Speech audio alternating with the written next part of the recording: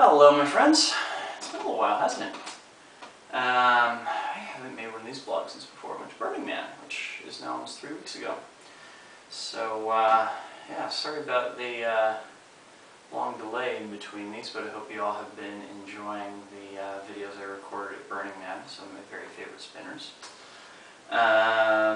This, I believe, also marks 1 year since I started this here video blog. So, happy 1 year old video blog.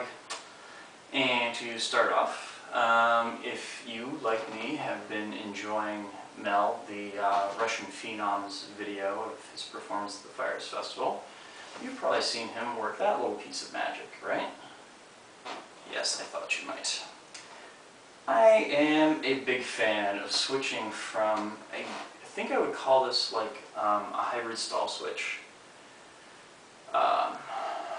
Indeed it needs a name, I don't know what that does. But the fascinating thing you can do with this is treat it as a 0 point when it's over on the side, right? Which Mel discovered, and actually at Burning Man, Baz came up with a very, very similar idea based upon this, which is that you can also plane bend out of that 0 point. Baz, however, looked at it in terms of internal planes, like so. Fascinating, right?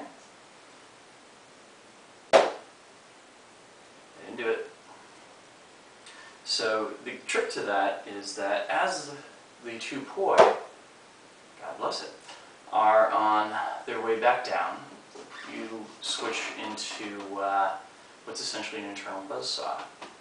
And then, of course, you can do some more plane shifts if you're feeling like it.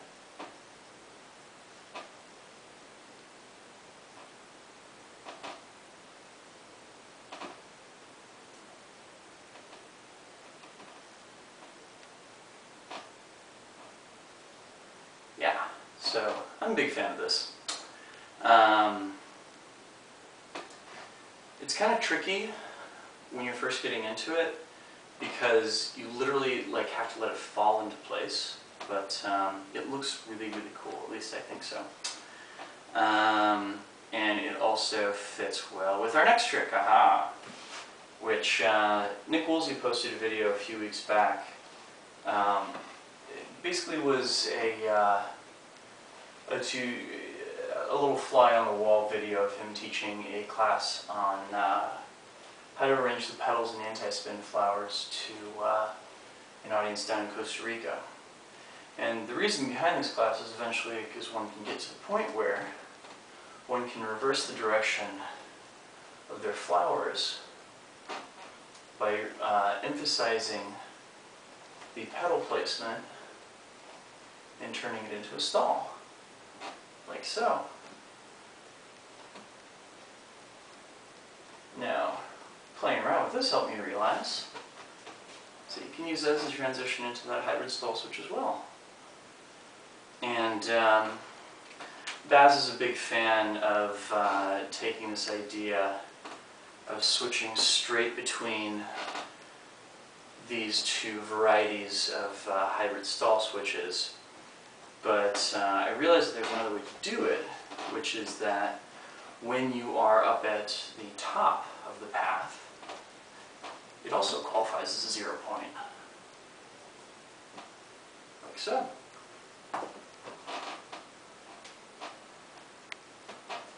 Which one can then switch in and out of to one's pleasure.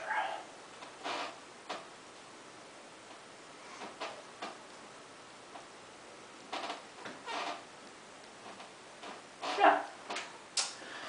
And it's really helped me realize that pretty much any position where you stop with one point up and one point down, perfect opportunity to go into this. So play away and see how that comes together, because you can also do things like a cap, plane shift into it, like so.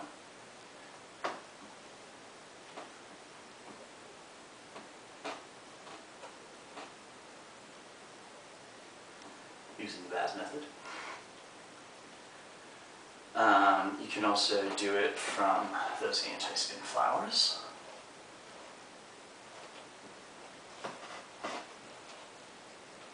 There's a whole world of stuff you can do in there. Yeah, next up, hyperloops, hyperloops, hyperloops. So, they're looking better than they did. I have made some progress. They're still not perfect, but they're looking better than they were a month ago. And for that, I'm proud. Next up, so something that Bez showed me at a wedding he and I both went to several weeks ago was this thing that G's been doing where he'll, say, be moving in butterfly, and then, oh, he'll switch it 90 degrees, like so. And, oh, and, oh. And essentially just what that is switching into a horizontal anti-spin flower, right? Which I was having a really, really rough time with, but the tips that Baz gave me actually helped out a hell of a lot. Which is namely, practice it by just doing pendulums and opposites. And when, there goes that. When the poi reach the apex, I have a lot more moving in to do here. When the poi reach the apex of the arcs as pendulums, you actually pull your hands towards your body, like so. And it helps guide them into that nice kind of anti-spinny flicky thing above your hands, like so. Which also lends itself great to fly rhythm hybrids, like so. Oh.